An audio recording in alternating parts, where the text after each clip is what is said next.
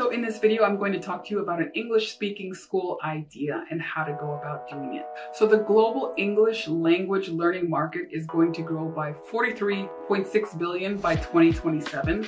And that means there's a lot of money to be made in English language education, and you do not have to be a native speaker to capitalize on this. What it is essentially is just an English speaking school, just like it sounds. So what I would do is I would rent a building.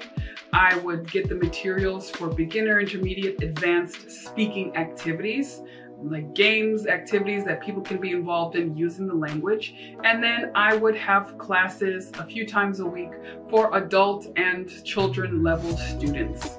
So it's a very low cost idea, and it's a good way to get a lot of people that really want to improve their speaking skills. When I was living overseas, there were a lot of people who taught English. There were a lot of English tutors, not as much as now. Now the market's a bit saturated, but the students didn't really speak. They would constantly learn in school. Maybe they'd have a tutor after school, but they never got that practice. And I also had so many professionals and so many adults who were like, I never use my English, I need to use it. Well, this would be an environment for them to actually use their English. Not only with English, but if you're in a country where people go abroad for work or anything like that, you could offer multiple languages that are really short and really focused, and just focus on the speaking skills. If I were to jump into another country right now, I would need to know how to speak to people really quickly, and it would be focused very much on that. I was in Albania and I was working for a language school, and I thought it would be a really great idea if there were just 1 month really focused classes on, on different industries that Albanians would go abroad to do. So they would go abroad and work in